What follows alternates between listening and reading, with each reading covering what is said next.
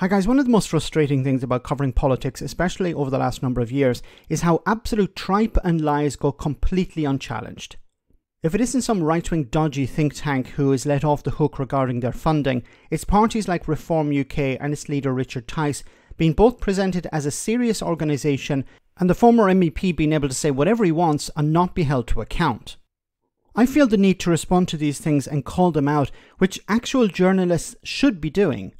Here Tice spoke to Times Radio where he was able to misinform the public and get away with it. But I won't let him off the hook. Have a listen. My message is he can save himself a phone call. We did that back in 2019. The Tories promised that they would get things done, do the job properly, and they've let us down. They've betrayed us on multiple factors. Richard Tice, double-digit vote shares in both Wellingborough and Kingswood.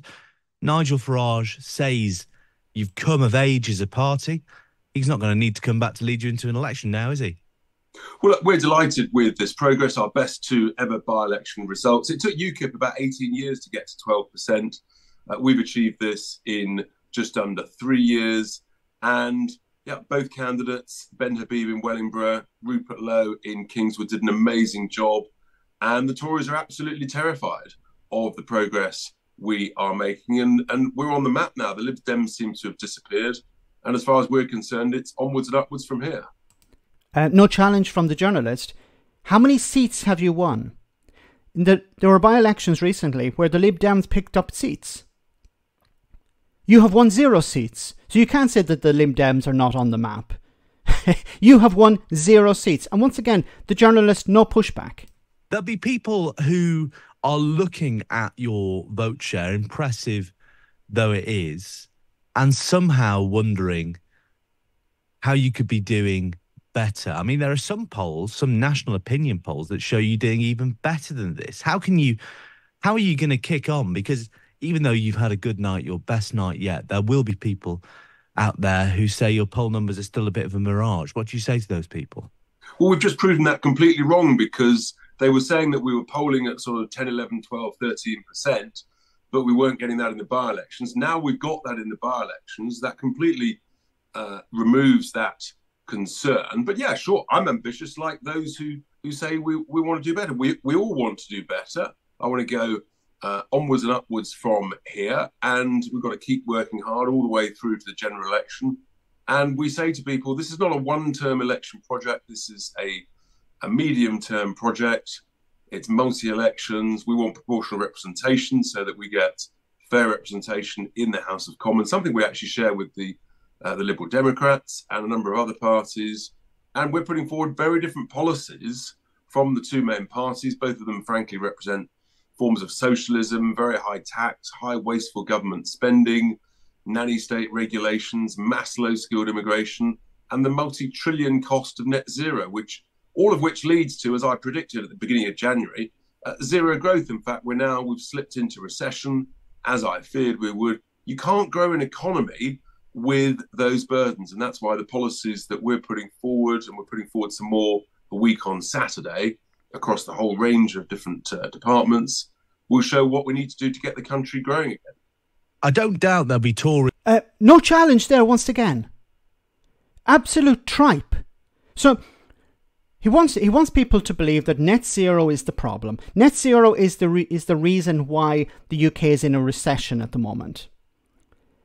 What is net zero? Net zero is about reducing carbon emissions. And what would it actually result? What would be the result of doing this? Trying to achieve net zero. I don't know whether the UK will actually achieve net zero, but what would that entail? It would entail investment. The government investing in new technology, research into new technology, and the implementation of that new technology. For example, heat pumps, insulating homes. Imagine insulating all the homes in Britain. That would save people lots of money. It would also protect the environment. But it would save people money, and it would require the government pumping money into the economy, creating jobs, because you would need people to install these heat pumps. You would need people to upgrade these homes. You would need people to insulate homes as well. So you would need plumbers, electricians, builders, contractors. You would need all these people. It would create jobs. It would invest. It would pump huge amounts of money into the economy.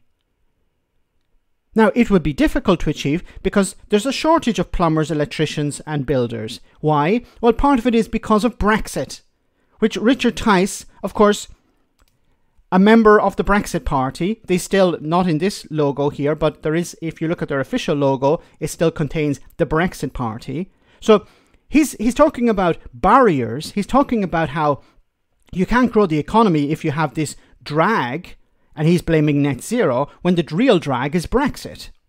Something that he campaigned for and he still supports. But he won't talk about Brexit, and unfortunately the journalist will not hold him to account. I am not a frigging journalist. I am a frigging YouTuber. My credentials are no different to some guy down the pub. But how is it that I am the one who's holding Richard Tice to account when Times Radio, the journalist at Times Radio, is not? I called him out twice already. He said about the Liberal Democrats have disappeared. The Liberal Democrats have actually won seats in by-elections.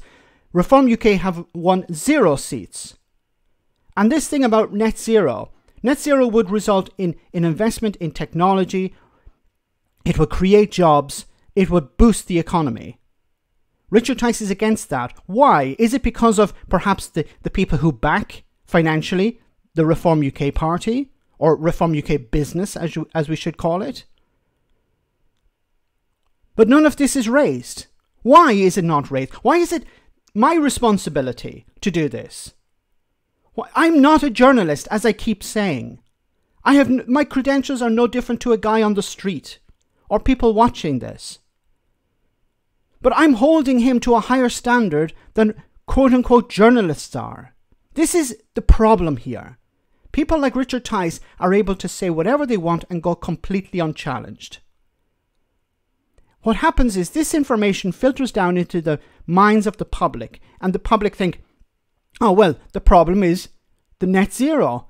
Because if it wasn't a problem, then he would, of course, the journalists would call him out on it. But the journalists are not calling him out on this. This is why so many people voted for Brexit, because likes of Nigel Farage, Boris Johnson, Jacob Rees-Mogg were on TV almost every night going completely unchallenged by journalists.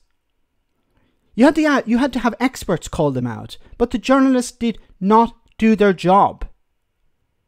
So now people will think the Liberal Democrats are disappearing, Reform UK is taking their place, which is not the case, and that net zero is the drag that's on the economy. The reason that there's a recession is nothing to do with ending of freedom of movement, which means that businesses can't access the workers they need. Is nothing to do with the Tories cutting public services and reducing direct investment into the UK over the last 14 years. It's nothing to do with austerity. It's all down to net zero. Because Richard Tice is going completely unchallenged. Let me know in the comment section, guys, what you think about all of this. As always, your comments are greatly appreciated. Thanks a lot.